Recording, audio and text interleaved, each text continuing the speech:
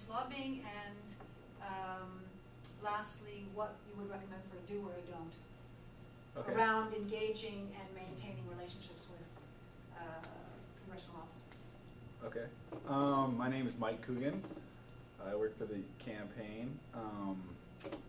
I live in Chantilly, so Wolf is my representative. I just moved there, so I don't know very much about his policy positions. Do's and don'ts. Yeah, I know he's a Republican, but you know, there's room there. I guess I would just agree with a lot of what's up there. That's fine. I can't think of anything off the top of my head to add, but. George. My name is George Najjar. I work with a group called the American Association for Palestinian Equal Rights. My representative until a few months ago was Rush Holt. I have lobbied, he's been, and my senators were Lautenberg and Bob Menendez. They're not great on the issue. Rush Holt is actually pretty good on the issue. He signed the letter, I believe, about Gaza. In terms of do's and don'ts, I guess. I mean, pretty much. I think everything up there is pretty spot on. I would just say communicate your reasoning, convey the fact that you represent a certain number of people. Don't over exaggerate or under emphasize it. And then don'ts. I think don't go in. Just to try to add something, I guess, don't go in with a sort of holier-than-thou attitude, which could be sort of lead to an argumentative kind of. Don't be righteous. Exactly, self-righteous. There are political realities that are there, so it's important to understand those and try to work within your district, I guess, to overcome them. My name is Cheryl. I'm from New York CD 18, Nita Lowy, and Chuck Schumer, and Gillibrand. I don't have anything to add. Are you meeting with Anne? Yes. Okay.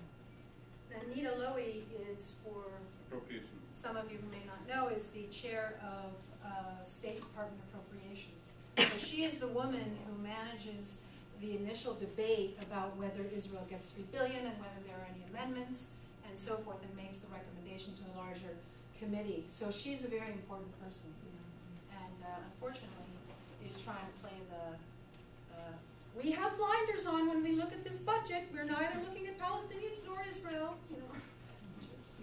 That's not true. I'm Victoria. I'm from California's 9th District 2, so Barbara Lee. So really progressive on everything with this issue. I mean, she's on. I guess she has positive voting records in both the campaigns voting and then a couple of the other Palestine-Israel groups. But she doesn't really introduce legislation. She's not proactive, about it. She just intends to co-sponsor legislation. Let's see, what else were the questions? I don't really have that much experience. I've worked with an organization. I worked at Peace Action. I worked with California Peace Action, and then it became Peace Action West. So I've worked with groups that have lobbied, but I have never lobbied. What else? I've worked on the Gaza Freedom March solidarity events in the Bay Area, and I started volunteering with San Francisco Code Pink a couple months ago.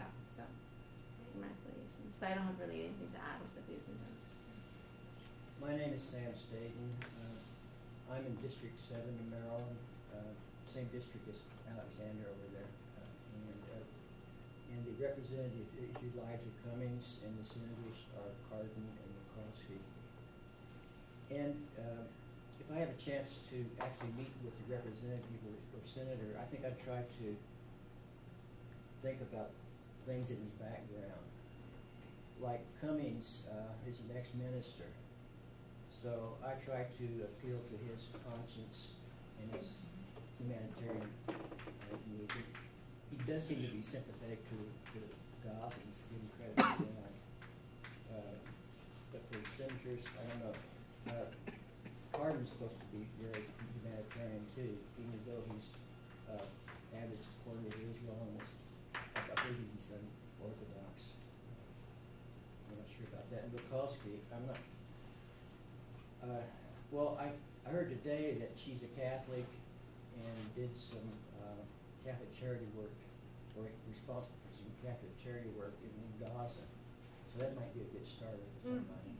Very interesting. That's a very, very good story. I'm Yvonne Bernardo. I'm one of the founding members of an organization in Maryland called Marylanders for Just Peace in Israel Palestine. We organized about 4 to 5 years ago. We've had some connections with Sam and with Sadia and Alex for over the years. I'm a member, I'm in District 4, but I also lobby Van Hollen's office because it's District 8, and our organization kind of covers those 2 districts pretty much half and half. And where I live, nobody could tell whether you were in District 4 or District 8 because it's so gerrymandered that it's blocked like this way. So we met with Van Hollen's aide on Friday, and we're doing that again today. But my primary focus is on Donna Edwards.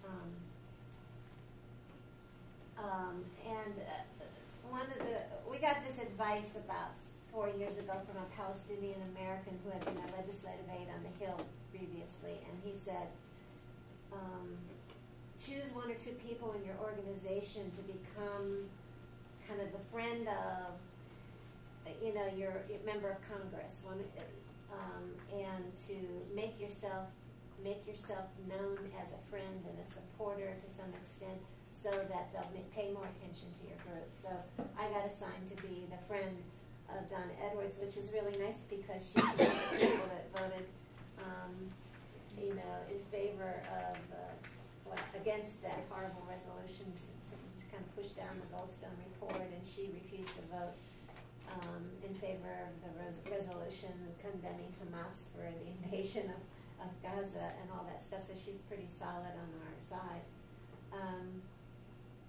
And it's been, I guess, pretty useful, that piece of advice. I would put that down as a do, that you consider making someone in your organization a friend if you can support them. And I do things like, I organized a fundraiser for her, just, a house of people, like 35 people, and we raised $5,000. I volunteer to go and help at the meetings there, different events that her office is organizing, go help set up and things like that. So I got to know the chief of staff, and as well as the legislative aide that we talk to a lot.